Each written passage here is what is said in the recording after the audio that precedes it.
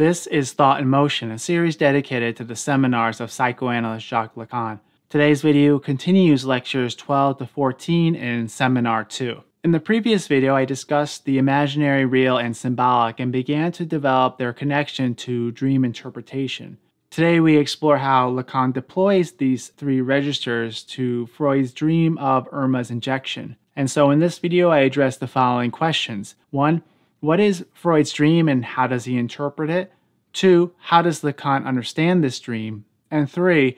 What are the problems with the concept of regression? This channel addresses works of philosophy and psychoanalysis.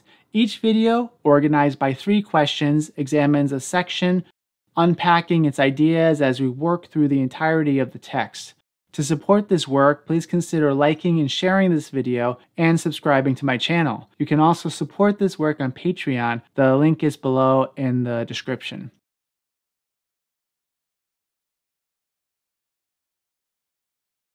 The dream occurred following a real-life conversation with his friend Otto about Freud's patient. Freud detected in the tone of Otto's voice a veiled criticism concerning his approach to Irma's treatment. Freud subsequently has the dream, which he writes down upon waking.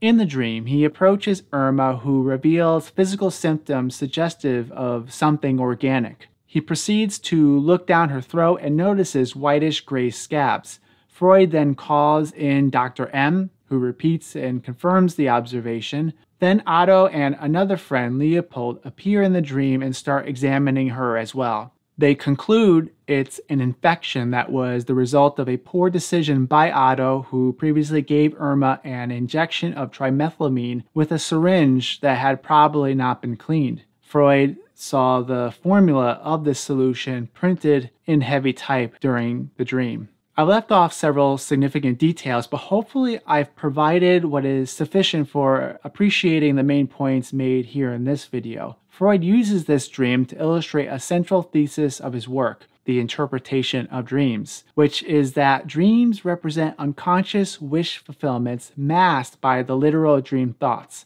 In this case, the dream alleviates Freud of responsibility for Irma's condition, transferring that responsibility onto Otto, who in real life had annoyed Freud with the perceived slight delivered by him. So for Freud, the dream offers the wish fulfillment of a revenge fantasy on Otto. However, Freud does admit that much more could be drawn from the dream, keeping the possibility open for other and perhaps more satisfying interpretations. I say satisfying because Lacan has some notable difficulties with this interpretation. He asks, how is it that Freud, who later on will develop the function of unconscious desire, is here content for the first step in his demonstration to present a dream which is entirely explained by the satisfaction of a desire which one cannot but call preconscious and even entirely conscious? The dream appears not to be a good demonstration of Freud's central theory.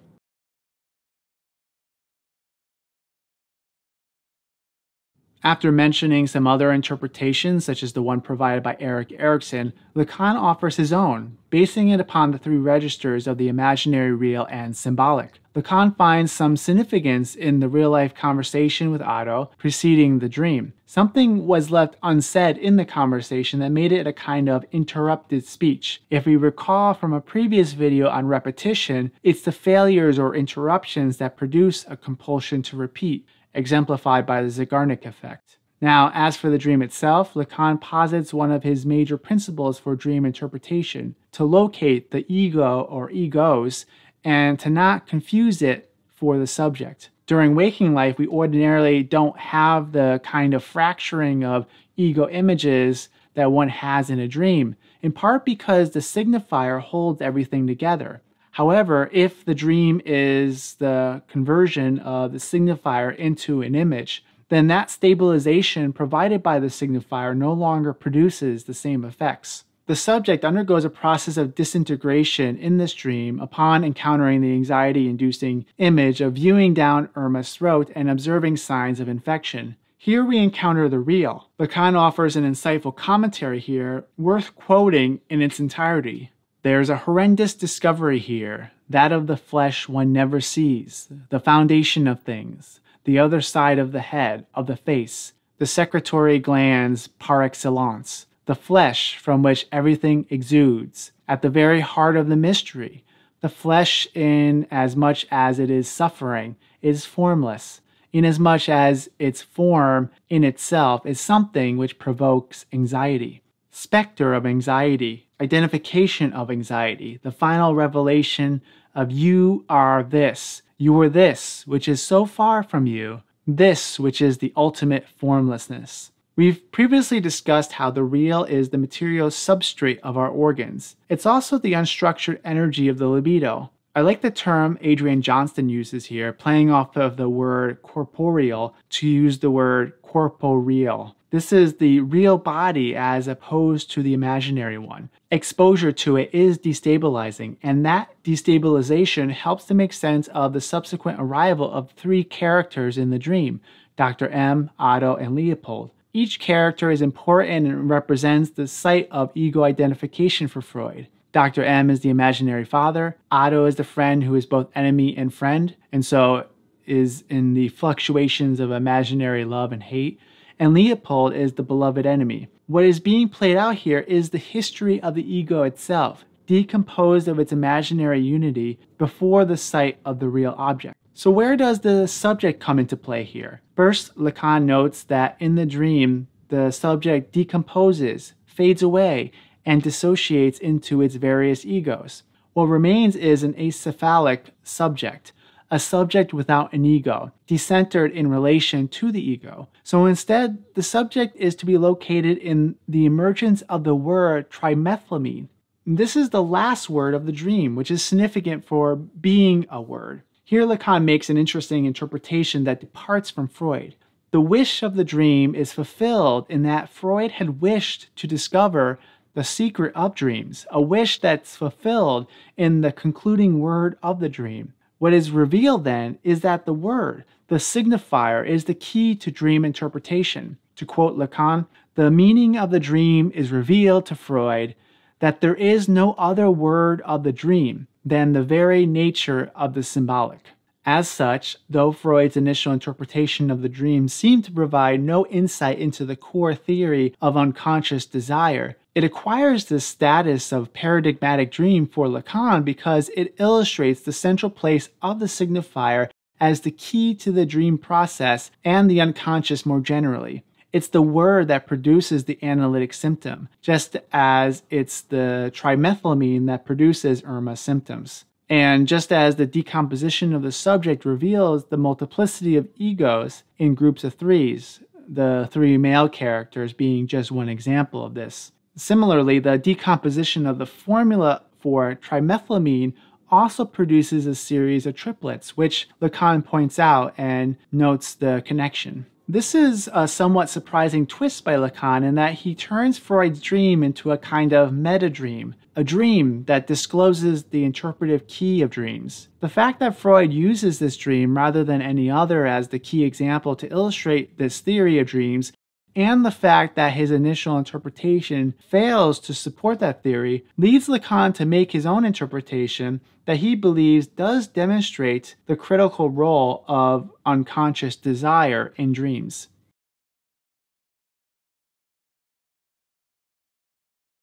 Now let us briefly take up our final question for today concerning the concept of regression. The fracturing of the ego in the dream was understood by Freud as a kind of regression. Lacan uses his registers in a way that avoids this problematic concept, a concept that only emerged out of a difficulty identified with Freud's schemas. Lacan even states that if Freud already could have used the term imaginary, then it would have removed a large number of the contradictions concerning his concept of regression. The problematic nature of regression results from a dissociation between perception and consciousness, as well as for conceiving of perception as something primary and not as composite. If we recall from the last video, perception, according to Lacan, is always already a kind of flux without integration and constancy. All we have are momentary anchor points that allow for fixed identifications that are ever so fragile. And so instead of regression, when the real is encountered in a dream, the imaginary forms, unsupported by the unifying function of the signifier as they are in waking life, can no longer hold, giving way to the normal component parts of perception. And so this concludes the section of Seminar 2 entitled The Freudian Schemata of the Psychic Apparatus. In this section, we explored the first two major schemas developed by Freud as found in the Project for Scientific Psychology and the Interpretation of Dreams. From this, we see the early formulations of what becomes the death drive and are presented with Freud's distinct approach to biology. We are then introduced into some concepts including censorship, resistance, and regression. Finally, we're provided some insights into Lacan's own approach to dream interpretation in light of his three registers. In the following video, we move into the next major section of Seminar 2 entitled Beyond the Imaginary, the Symbolic, or From the Little to the Big Other. I'd like to take a moment and thank the following for supporting this channel on Patreon. And as always, thank you for watching. Until next time, be well.